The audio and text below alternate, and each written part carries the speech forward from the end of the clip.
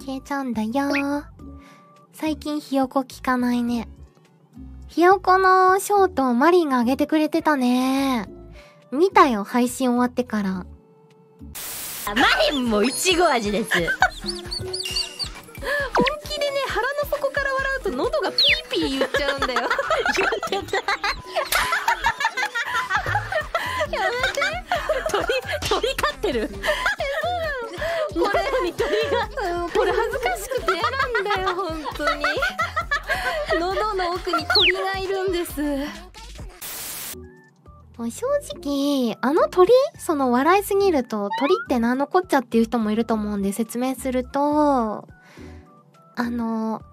僕が結構、もう腹から笑いすぎると、喉がピーピーピーピーなっちゃうんだよね。で、それをみんな鳥って呼んでんだけど、もうぶっちゃけ言うと、喉の調子はある。いくら大爆笑してても、今日はならないなっていう日ある。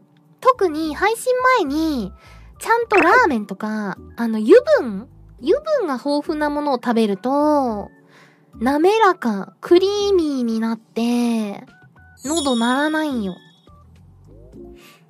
マジのレスすると、そういう喉の調子はある。もちろん。そう。だから、割とタイミングが難しいんよ。油っぽいもの食べてなくて、めっちゃくちゃ爆笑すると、なるっていう仕組みなの。別に説明したことなかったけどさ。だってさ、超笑ってても鳴ってない日全然あると思うもん。